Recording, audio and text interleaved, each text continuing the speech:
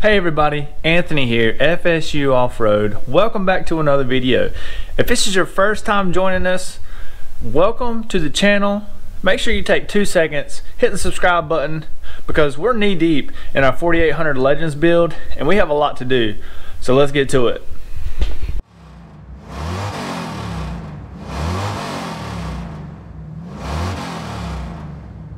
In our previous video, we got the rear axle all trussed up, links put on there, got it underneath the Jeep. We also put in our fuel cell, got it lowered about 1.5 inches, which gives us a little bit more room for the rear radiator where we're gonna put that. Did some custom mount DIY trailing arms, got them done on both sides now, so the rear is completely done and ready to go. With that being said, we need to do the same thing to the front. We got to build the front axle, we got to put some steering knuckles on there, we have to get all the links and everything situated, as well as put our steering system on there. One of the coolest things that I was able to find online is SpiderTrax actually runs a calculator to where you can get all the functions that you want on a 609 or a fabricated 9 front axle housing, and I've got a good base measurement of everything that I want to do, so I want to try to mimic that onto our axle, and hopefully it'll all go smoothly. In the rear we did a 68 wheel maintenance surface. In the front we're going to move that to 70, that way we have a little bit more articulation or a little bit more extra space for shocks, or our coilovers rather, lower links, steering, knuckles, things like that, as well as our hydraulic steering. So, man, we got a long ways to go.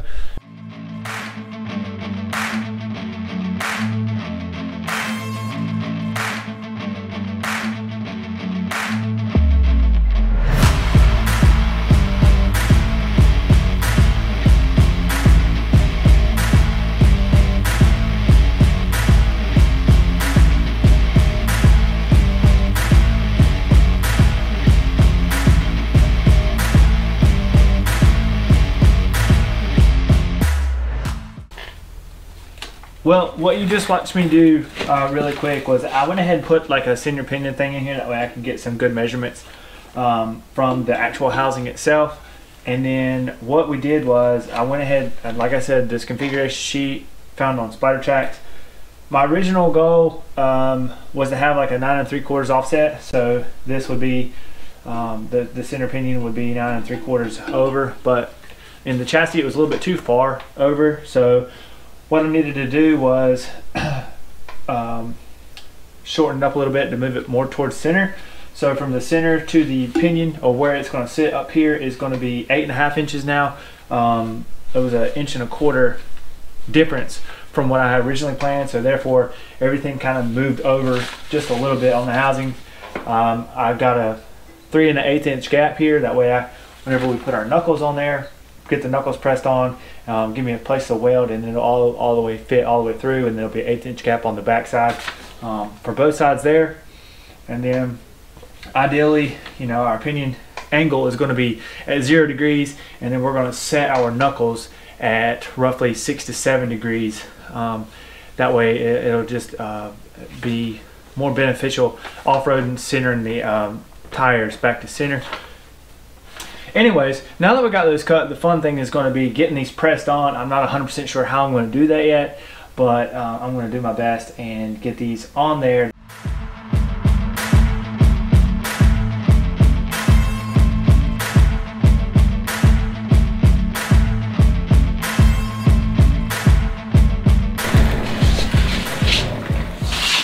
Okay, well, it wasn't easy. I used the sander and basically polished the corners there, or the ends, and then had to beat on the C's.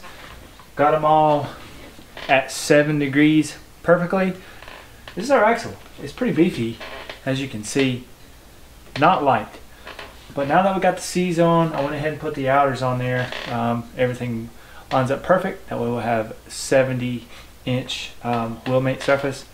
Next thing that we need to do is we need to start ideally looking at where our shock mounts are going to be, our lower link brackets, as well as building a custom truss / upper link bracket system to where one, we can have our link brackets, and two, where we can put in our full hydraulic steering system.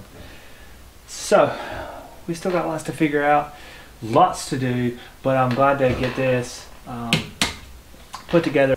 But anyways, I'm hungry, Taylor's hungry, we're gonna go grab something to eat. I'm gonna call it a day there, but we'll be back soon. 3 days later. Hey y'all, welcome back to FSU Off-Road. Obviously, this is a Method box. We're grateful to have them as one of our sponsors and to help us out with Tinkerita. And because I'm extra, that's what my husband tells me, I picked out the MR101 wheels because I didn't like the 103s. Not that I really know what that means, but I thought these were cuter. They're cute. Excited? These remind me of little teardrops because that's what I'm going to be doing when you scuff them up.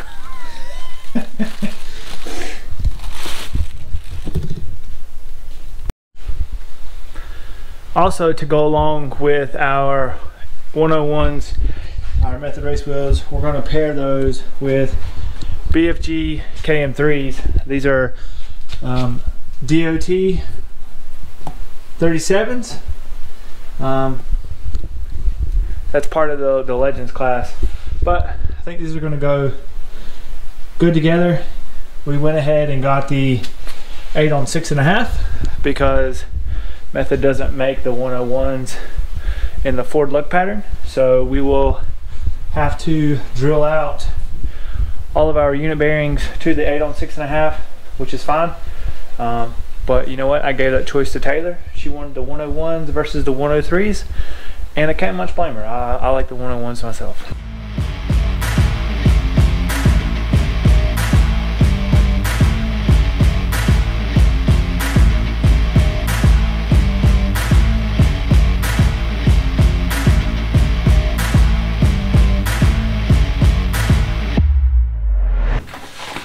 Okay, got the front axle, moved it to the front of the chassis here, kind of figuring out where we're going to get it. That way we can get a wheelbase. Two, I can start putting some of these brackets that we've kind of tacked in place, kind of get them ideally where they're going to be. We'll put a unit bearing in, we'll put the tire on, kind of articulate it around to make sure that we're not going to have any clearance issues.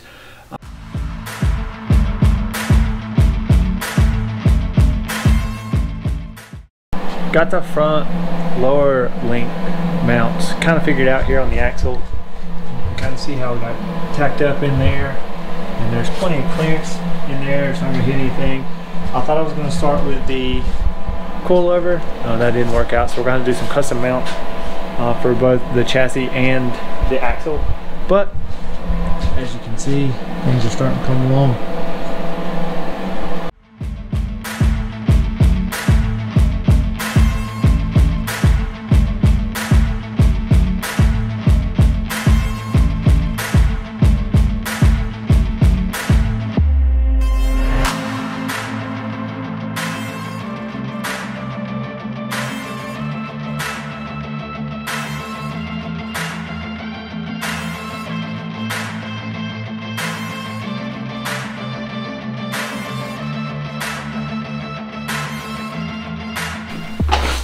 As you saw there in that clip of me doing this, I kind of basically built 2 link tabs. These are going to be the outer tabs. They're roughly 70 degrees. That'll give us our links back, or link angles back to the chassis. I measured our separation of the upper links to get our 40 degrees. Will be roughly about 45 degrees, so that's plenty. Minimum is 40 degrees to keep everything centered, so our front axle is not going to have any problems. Got the axle set underneath the chassis here. I've got our wheelbase measured at 115 inches, a little bit longer than I anticipated at 113, but I did extend the rear out just a couple inches, and I think that's going to be fine. Now what I'm doing is I'm just kind of making sure of all of our angles and everything. That way I can get some links cut and built. That way we can kind of articulate things and make sure we're not going to have any interferences. Got the axle back here on the jack stands. This is kind of just giving me a good working platform. Now that I know that the link brackets and all that are going to work out where we need, and that I have all the materials that I need to build the links, the next thing that I need to do is to figure out, one, high steer arms for our hydraulic steering unit. And one of the companies that came on board with us to help us with this 4800 build is going to be PSC, Performance Steering Company. They were nice enough to send us a whole box full of goodies at a reasonable price for this build. So I just want to do a huge shout out to them for helping us with this and being able to work with them in the future. Now, what we need to do is we need to figure out how we're going to get our ram mounted up here in an ideal location with the supplied brackets that we have. As you can see, I just used some 1 3/4 tubing, kind of make like a front truss. I attached it to the knuckles. That way that'll keep that from rotating. I'm also going to be plating underneath here.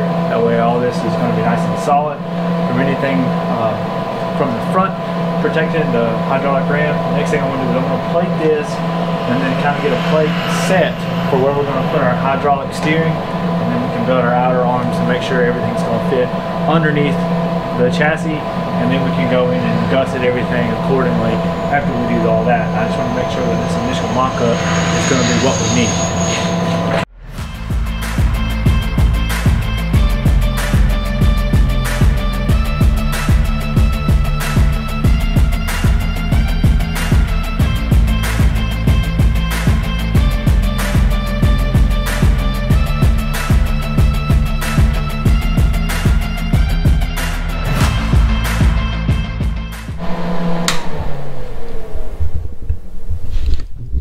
Spared you some going back and forth, but all I did was basically make a template, cut it out, and put a bend in it and kind of twisted it in, and went ahead and put our high steer arms on and installed our ram. Like I said, everything is just tacked in place. I'm going to go ahead and put our unit bearings on both sides, and then drop this thing underneath the axle, and then get our links built, and that way I can flex everything and get the coilover mount installed. We'll throw the tire and wheel on there and flex this thing out. That way we'll make sure there's no interference, and then if we have to tweak anything, we can do so because everything is just tacked together. If everything works out, we'll just have a good fun-filled day of welding, and then obviously adding some double shear brackets and supports and tying everything in on the steering knuckles themselves. But it's coming together. All right, we got a lot going on. Redrilling hubs to 8 on 6.5. I went ahead and put our axle underneath the chassis, and got some parts from Barnes.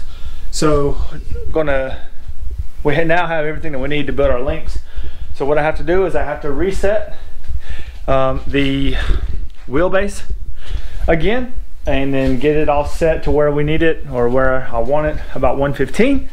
And then I'm gonna put the unit bearings in. I'm gonna put the tire on, make sure we get that, make sure everything looks good to where we're gonna put it. And then I'm gonna start building our links, get our links cut, fabbed up, get them tack welded in place, and then flex this thing out and make sure that we have the clearances that we need. I can go ahead and see and tell right now that we don't have enough clearance right here. So that just tells me that we're gonna have to lower our hydraulic ram, which is not a big deal. That's why we tack welded everything. So move it down 1 inch or so, and we should be good to go.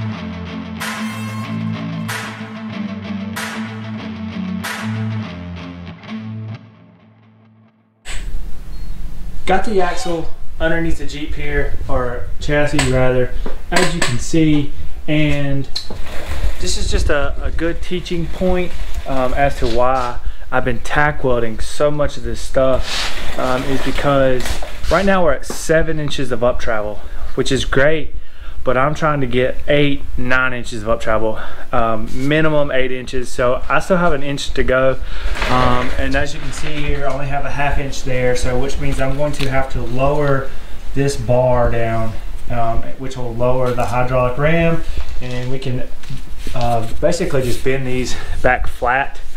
I knew that could possibly be an issue, but you know what, at the end of the day, that's not a big problem. That's very easily obtainable, just quick brackets and stuff. The big thing though that I see is, let's see if I can get you in there.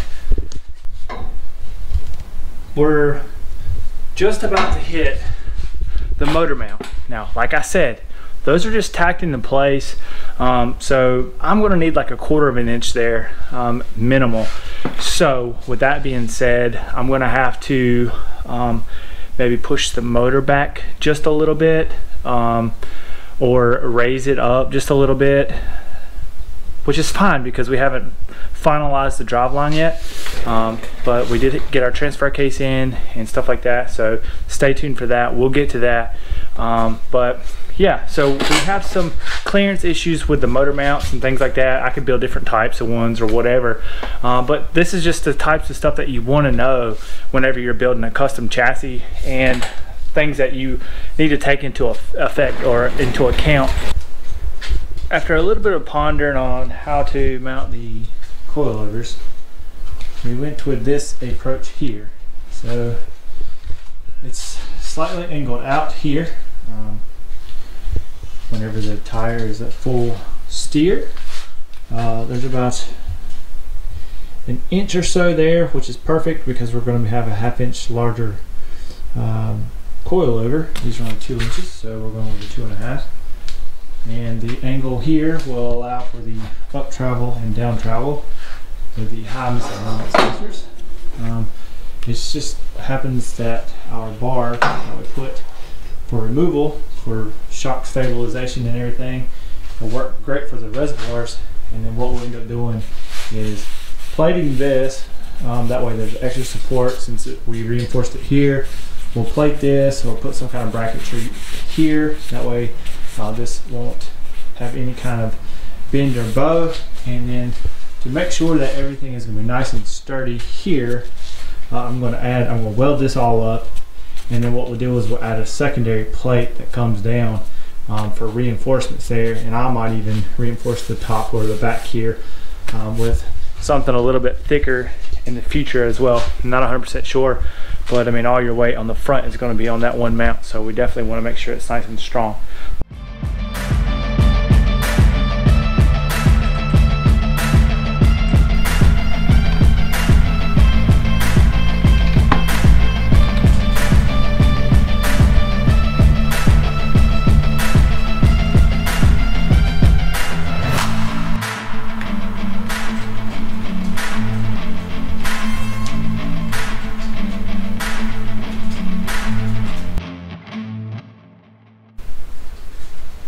Alright everybody, well, I think that's going to conclude this video. I mean, we built the front axle here, we put the C's, the knuckles on, got it steering worthy, we put a truss on there. I do have to go back and plate all that and lower it down a couple inches, but I'm not going to waste you guys' time with that. We built our upper links, we got our coilovers installed, allowing 16 inches of travel with it's roughly about 8 3/4 inches of up travel, so perfect of what we were trying to accomplish. And yeah, I'm pretty excited about how this is coming together. But to keep this video a little bit shorter, I want to stop it here and continue to work on this thing today. So make sure you hit the subscribe button if you haven't already, because I know a lot of you watch and you're not subscribers. So make sure you hit the subscribe button. It takes 2 seconds and it's free $99. Also hit the thumbs up button. If you like what you saw, maybe you want to leave a comment down below. I answer them as much as I possibly can, and if I don't get to you, I promise I will. And yeah, we'll see you guys in the next one.